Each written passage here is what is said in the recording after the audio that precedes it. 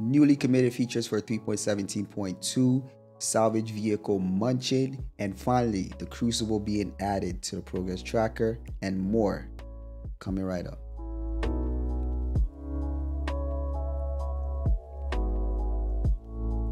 Hello fellow citizens, this is phase 1. If you're new to this channel, we do all kinds of Star Citizen content. So if you like content like this, make sure to leave a like and a sub. Alright.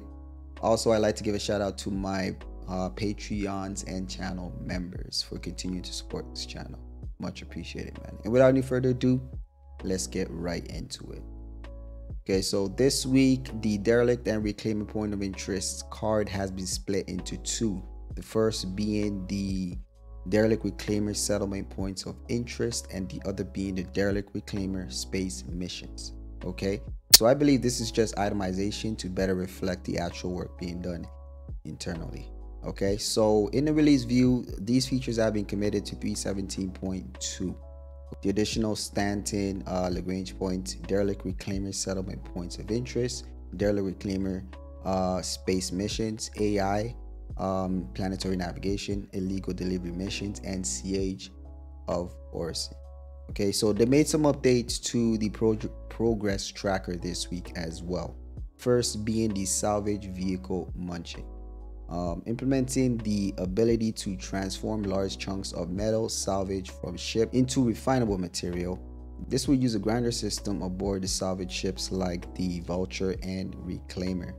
The deliverable has been added to the EU PU gameplay feature team's schedule. This is exciting news. This is the first time of us hearing about the vehicle munching mechanic within the salvage career. It's perfect timing as they're working on the persistent entity streaming for 3.18. We need Rex to persist for a prolonged period of time. For salvage to work, I feel like we need the ability to set beacons. This way we can always backtrack and continue salvaging as well. What I do hope is that they'll add more to this mechanic than the hull stripping and vehicle munching. I like to see them take some inspiration from the hard space shipbreaker game. The idea of having to leave your ship to turn off or to detach certain components in order to avoid catastrophic explosion sounds great to me, man. I think it'll add more complexity to the mechanic itself. If they do this, I hope that they take time, effort, and profit into consideration as well. Okay, so up next is the freight elevators, implementation of systems and content for players to physically load and unload cargo to and from their ships by conveying cargo to and from hangars, pads, garages, docking collars. The deliverable has been added to the USPU gameplay features team's schedule.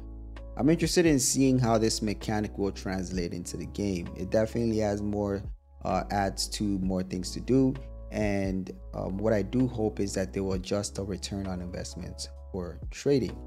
The idea of managing your own cargo is great, and to have the option for NPCs to move your cargo for you for a small price is also fantastic. Up next, they also mentioned that they're working on the new player experience, an initiative for improving the initial first 30 minutes of gameplay experience, which will help new players understand the context of the world and introduce them to Star Citizen's basic features. This includes updates on landing zones, spaceports, hubs, shops, and more. This deliverable has been added to the EU landing zone team's schedule. So now the new player experience has been neglected for a long time.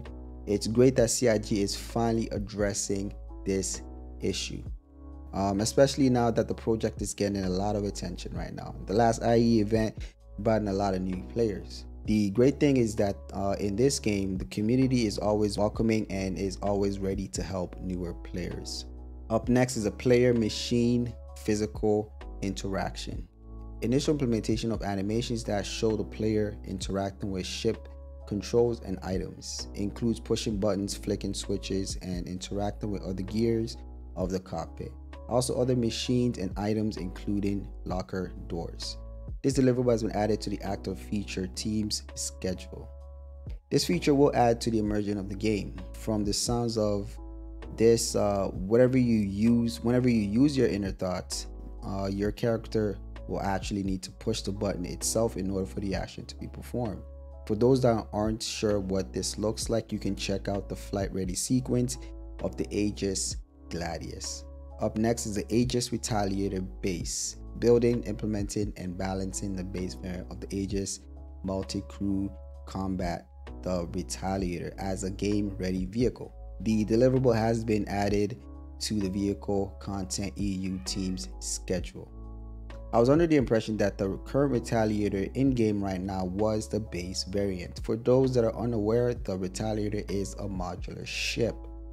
So perhaps the current model right now is the torpedo boat variant. Let me know your thoughts on this in the comments below. Last but not least, they added the Crucible to the progress tracker, building, implementing, and balancing the Anvil ship's repair platform, the Crucible, as a game-ready vehicle. This deliverable has been added to the vehicle content EU teams schedule. The Crucible coming online is very important for 4.0. The persistence between servers, players, and orgs will actually be living in the verse. Having a repair ship within a fleet of an org is actually crucial for sustaining any operation. Also, they have removed the room depressurization from the progress tracker due to prioritization to the salvage work, and will be rescheduled at a later date. Let me know which feature or vehicle you're looking forward to most in the comments below. And as always, leave a like and a sub. I will see you on the next one.